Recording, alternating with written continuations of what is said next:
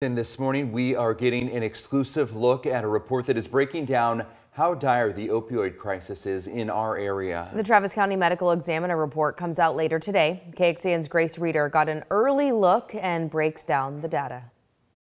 For the third year in a row, drug overdoses are the leading cause of accidental death in Travis County. That'll be revealed by the medical examiner later today in his 2023 medical examiner report. KXAN exclusively received an advanced copy. The report, is always a kind of grim measure of how bad the overdose crisis is in Travis County. It's a report we showed Carrie Lou Bell, too. Her son Casey died almost 3 years ago after taking a Valium laced with fentanyl. It's sad. It's heartbreaking. Something should have been done a long time ago. The report shows that in 2023, 486 people died of drug overdoses in Travis County. That's up from 417 people the year prior. Looking at overdose deaths where fentanyl was involved, there were 279 of them reported in 2023.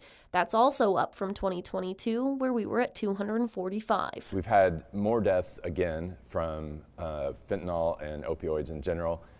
We're increasing at a slower rate, though. Travis County Judge Andy Brown contributes that last part to things like more access to naloxone, an overdose reversal medication, and more emphasis on recovery housing. The county also signed on with a group that will help it collect data on non-fatal overdoses just a couple weeks ago. And I think once we get that data up and running, we will see the ratio between overdoses that did not result in death and deaths from overdose. And I think that will really inform our public health work, whether it's working or not. But the president of Texas Against Fentanyl, who lost her son Tucker to the deadly drug, thinks the work needs to be happening faster. We need to magnify this message, magnify this voice, and move faster. We need to have a COVID-like response. That's where the county is once again calling on the state for help, including putting more funding into education and resources and legalizing fentanyl testing strips, which can help someone detect the fatal drug. The sad thing is that we could do different things to prevent those deaths that we're not doing at the state level,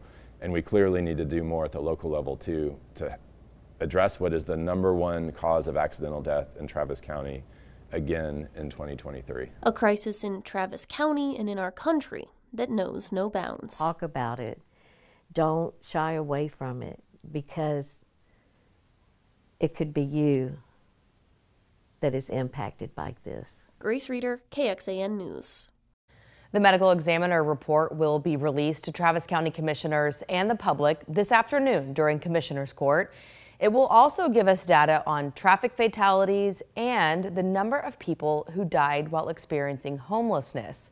We've got all of those reports teed up for you later today. Stick with us on KXAN and KXAN.com.